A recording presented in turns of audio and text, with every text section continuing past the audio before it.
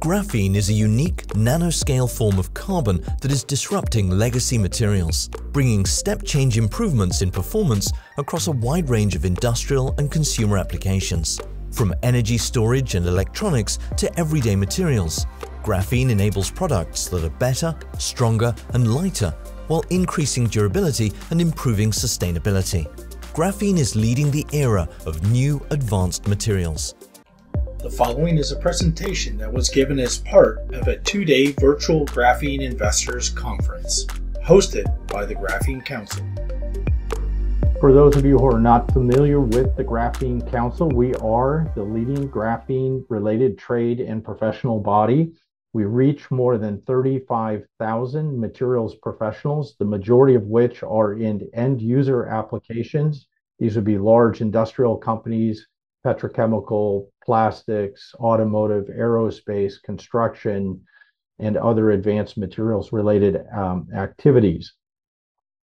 We have a very qualified team of individuals, including Dexter Johnson, a senior analyst with us based in Europe. Shirag Ratwani, based in the UK, is a advanced material scientist. John Baker in the US for health and safety. Trevor Keel in the UK as well is an advanced material expert.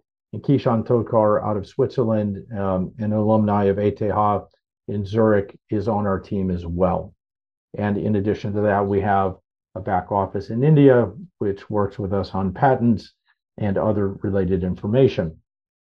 Graphene Council provides an extensive suite of services. We are first and foremost a membership organization, and so we work and advocate on behalf of our members, which include producers of graphene as well as users of graphene equally. We serve the entire ecosystem, as well as the academic community that is working on research and development of applications for graphene and other related advanced materials, including things like MaxScenes, TMDCs, HBN, and other 2D advanced materials. We provide material testing and characterization services through our volunteer group, a large volunteer group. We've actually written standards for graphene, the Graphene Classification Framework, which we have then licensed to ISO, and which is currently being converted into an official international standard. We also conduct due diligence on companies. So if there's an investment opportunity and you want to understand the technology of that company or have an opinion about their application development pipeline, et cetera, we can do technical due diligence. We also provide bespoke advisory services and many, many other support services to advance this sector. Now, graphene has existed before the 2004 milestone, which is viewed as the origin of graphene. There are actually papers from prior to that period, but 2004 is what we accept as the start of graphene, when it was first isolated as an individual 2D material at the University of Manchester. The two scientists that made that discovery and wrote the paper about it were later awarded the Nobel Prize in Physics in 2010, which kicked off an enormous hive of activity related to graphene, with now, as we sit from 2004 to today, more than 150,000 patents have been written related to graphene. Tens of thousands of research papers are written about graphene every year. And so we had this tremendous interest in graphene, and you'll understand why in a moment. I assume many people here are already familiar with graphene, but there's some very specific reasons why this material has attracted such high attention. Now, for a new material to go from just being discovered to be commercially exploited does not happen in a matter of just 4, 5, 6, or even 10 years. It takes longer than that. And so there was a period of disappointment that graphene didn't immediately become a worldwide sensational success commercially. We now find ourselves in 2024, where the industry has matured tremendously on the production side, the ability to produce graphene at mass scale and at an affordable price. And at the same time, end users have become more familiar with the material and have understood how to exploit it and use it in different applications. And we'll talk about that just now. The properties of graphene are why it's attracted so much attention, and you see them here. You have, a dozen significant positive aspects of graphene as an inherent in the material. So the thermal conductivity, the strength, the electrical conductivity, the ability for it to resist UV rays, to make other materials less flammable. All of these attributes are quite positive and can be used across an extremely broad range of applications. In one case, it might be used simply for its strength aspect, such as when it's added to concrete. In another, it might be used for thermal management as a heat spreader in electronics, et cetera, et cetera. And the interesting thing with graphene is that it differs from other materials when typically you're adding, let's say, a material like carbon black as a filler. You often have a corresponding sacrifice that you have to make in performance to get a positive aspect out of a material. With graphene, it is almost never the case where we've seen that there is a trade-off on the negative side. In fact, what normally happens is when graphene is added, say for strength, there is a happy second benefit to it, such as makes a plastic material less flammable, or it makes it more thermally conductive. So this is why graphene has attracted such tremendous attention at the beginning of this story. And this is why graphene will continue to attract attention and why it will be a successful commercial material, because it imparts so many positive attributes to other materials that it is used with, or it enables things such as sensors that are faster, lighter, less energy demand, more accurate, et cetera, that existing technology just cannot match. And so when we look at the array of applications where graphene has real bite and relevance, we identify more than 45 distinct vertical applications where graphene can be applied. There's actually more than this. There are hundreds of applications where graphene can make a difference. And we are now at the stage here, 20 years since the isolation of graphene in 2004, where we know this material works, it is being produced at commercial scale, and it is being adopted by industry. So it's a really interesting time for us to look at this material. I also want to impart that graphene is not a single material. If you look at the scientific definition, it is a single atomic layer of sp2 bonded carbon, so a single atom, which is why it's called a two-dimensional material, that it's all surface area. But in fact, graphene includes materials that might be 2, 3, 4, 5, up to 10 carbon layers, graphene nanoplatelets, graphene oxide, which is a graphene that has between 30 and 40% oxygen content in it, a reduced graphene oxide, or you could have functionalized material where other elements or chemicals have been added to the graphene, either on the surface or on the edges where it is decorated, and that gives it some additional properties. What this means is that graphene is really a family of materials, and it's important to understand that different forms of graphene are suitable for different applications. So that's something not to be forgotten in this story. When we look at the graphene value chain, I like to look at it from this perspective, that you have folks that are playing in the raw material sector, and raw materials for graphene traditionally have been graphite, but they also include biomass materials that could be waste product from the forestry industry, for example, or from agriculture. You also have carbon-bearing gases like methane or acetylene that can be used to produce graphene. The point is there are more than a dozen qualified source materials, raw materials to make graphene, and these are all in abundance.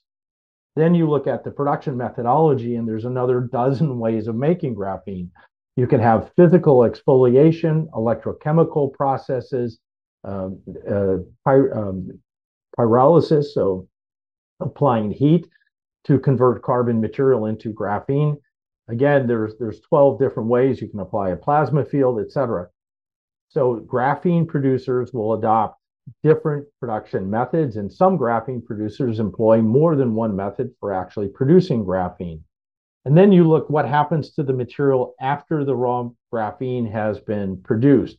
And there are different ways of manipulating this material. That could be to functionalize or enhance its properties. It could be to make master batch formulations.